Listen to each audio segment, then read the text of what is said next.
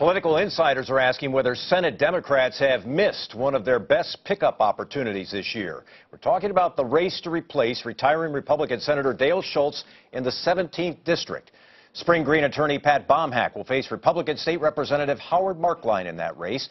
Bomhack won the nomination through a primary recount, and that prompted the loser of the Democratic primary to call Marklein, the Republican, a lock to win the seat.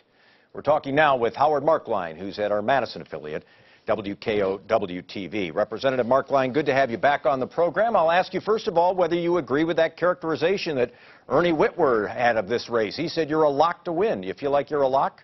No, I'm going to work hard.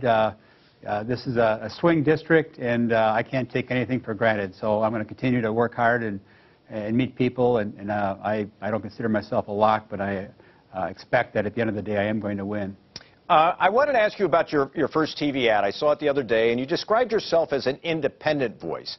Is that how you would describe yourself politically instead of, say, conservative Republican? I've represented the 51st Assembly District, and I've always voted for my Assembly District.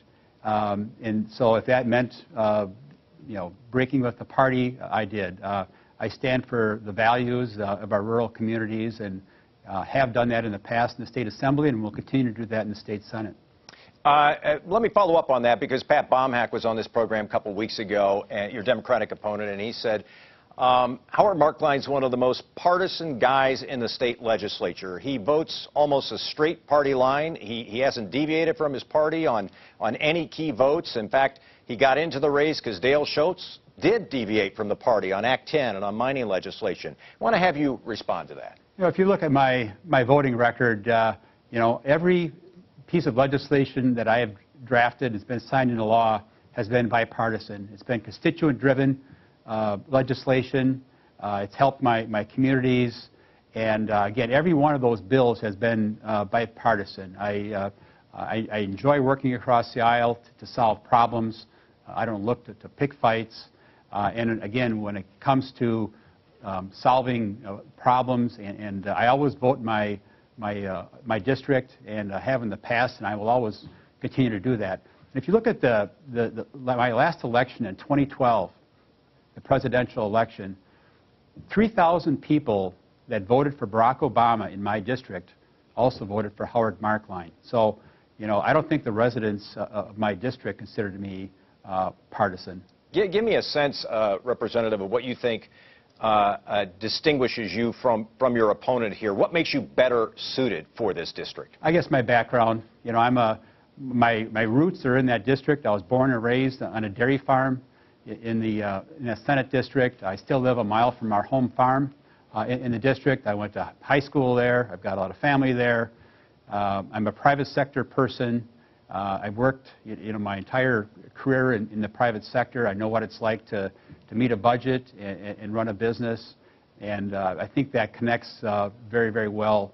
Agriculture is still a huge part of the economy in that Senate district. The Senate district is large geographically, and we have diverse types of agriculture, from the dairy, cheesemakers in the southern part of the district to the cranberry growers in the north. And the Farm Bureau has endorsed me, and as well as I have the support of all of the major agricultural groups. And again, I understand agriculture. I understand the issue that they face, and I don't think my opponent has any understanding of agriculture in this district or in the state of Wisconsin. Let me bring this back to Dale Schultz. I asked Pat Bomhack this. He had invoked Dale Schultz's name on several occasions, and I asked him, I said, so, do you expect an endorsement from Senator Schultz? And he said no, that he was interested in the endorsement of the people. But I'm wondering, would you be interested in an endorsement from Dale Schultz, and would you expect one? I don't know. I haven't talked to Dale about that. I don't know if I would expect it or not. From what I gather, I think Dale is going to let the voters of the district decide who they're going to pick for their next senator. All right. State Representative Howard Marklein from Spring Green, we appreciate your time. Thanks very much for being with us today. Thank you, Mike. Next, what's riding on the first gubernatorial debate?